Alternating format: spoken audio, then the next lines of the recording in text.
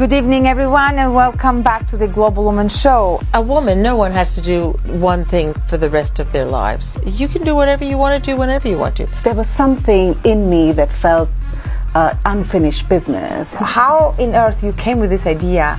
I have to cultivate daily. It doesn't come necessarily just like that. It's something I have to work on. Before really reaching out to outside funding, you've got to really see whether your business is strong enough to be sustainable. The trick is you don't tell yourself no. Perfection will paralyze you. If you search for perfection, you'll just never get started. So do you need me to go talk to the President of the United States? No problem, I'm there. Do you need me to sweep that corner of the floor? I have a broom. You have found their problem. Ask, how can you find a solution? And if you have found the solution, you already have created a business.